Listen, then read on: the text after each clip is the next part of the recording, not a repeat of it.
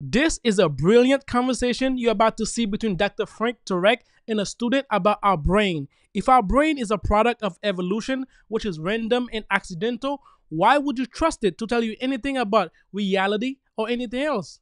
It doesn't make any sense. We use our brain to do wonderful things. We use our brain to tell us what's true and what's false. But let's see what Dr. Frank have to say, and I'll tell you what I think in the back end. Take a look.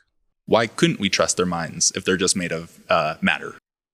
Well, because if physics drive everything and there's no immaterial realm, if we're mind, then how can physics drive conclusions that are true?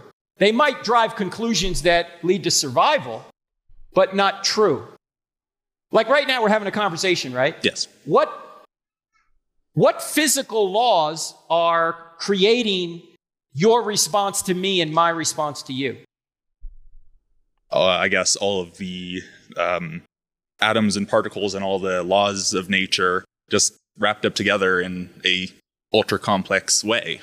Well, yeah, but how do they come up with these unique questions? We're having a conversation here. Are we saying that different chemicals come into existence when I say pink elephant, and different chemicals come up in your mind when you say white rhinoceros? Yeah. And that would be more of a miracle than saying we just have minds. Would it? Yeah. Because it's like I guess think of like a computer. Uh-huh. Like we have like the screen of our eyes basically, but like you can't just like break open a computer and see, oh look, there's the pink elephant that's stored in there. That's right. You can go onto the computer, type pink elephant, and there's the pink elephant. Right, but this computer's designed. And that's why we can trust it. If a computer was not designed, would you trust it?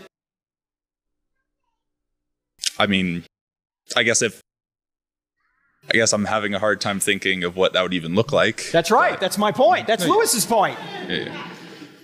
Why we can trust our minds, we know that. Mm-hmm. That's the effect. The question is what caused that? I guess evolution. But even if evolution were true, what laws that are driving evolution, where do they come from? I guess I don't know. Yeah, see, that's what Lewis is saying here. That when you get back to it, if the thoughts that you have are merely the byproducts of some atoms within my skull, then you should have no reason to trust those thoughts. But you can trust your thoughts, so you ought not reason back to an undesigned mind. You ought to reason back to a designed mind.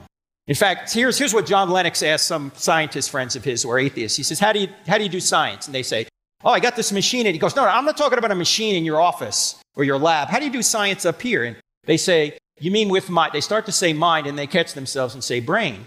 And they say brain, and he says, yeah, with your brain. What's the history of your brain? How did your brain get here? And they say, oh, my brain is the product of random forces that didn't have its end in mind. And then Lennox says, and you trust it?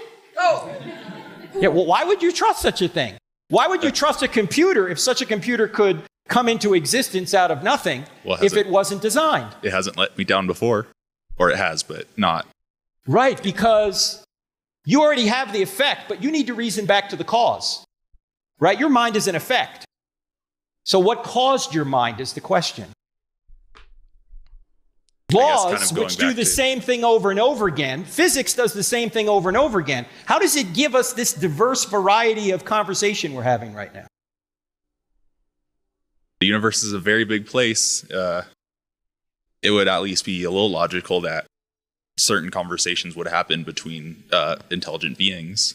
Right, but where do intelligent beings come from? That's the question. See, physics does the same thing over and over again. Where does the genetic code come from? This is a software program, right? Programs come from programmers. In all our experience, that's where it comes from. So that's where we have an effect, this software program. The question is, what caused it? Why would we say natural laws which do the same thing over and over again, which can't produce this specified complexity we see in a code? Is every star the same? No, every star is not the same, but stars aren't specified and complex. Specified complexity is like a program, like a pattern, like this is specified complexity. You would never see this. Let me just give you a simple example. If you're walking along the beach and you see John loves Mary in the sand, you don't think the waves made that.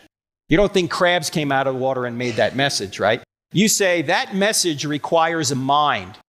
Well, if that message, John loves Mary, requires a mind, then what happens if you find a message 3.5 billion letters long? That's got to require a mind too. That's what we're saying. But to that, I would say you could see like a skull in the rocks and say, oh, that's a message of an omen of death or whatever. And even though it was just the waves washing up on the shore that created this. Yeah, we're not saying you can't find things that look odd in nature that, oh, that looks like it could be Grandfather Mountain. Looks like the way that stone comes out. Looks like it's his nose. Okay, but that's not what we're talking about here. We're not talking about specified complexity. If Christianity were true, would you become a Christian? Yeah. The fact that atheists trust their brain for everything is evidence that they know God exists, but they choose to suppress that fact. Because an atheist is not an atheist because of lack of evidence. No, we have plenty of evidence. Just look at the universe. Order and design of the cosmos point to a designer.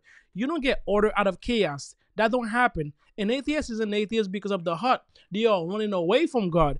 If they acknowledge God exists, they no longer can live the life that they desire. I know some atheists is going to go crazy on the comment. Whoa. How dare you say something like that? I'm an atheist because there's no evidence for your God. But you know, some of you don't like the idea of a God that created the universe. My hope is you have a change of mind and see your need for God and your salvation through Jesus Christ. All right, this is all I have for you. And don't forget to like and subscribe. And I'll see you on the next video. Take care.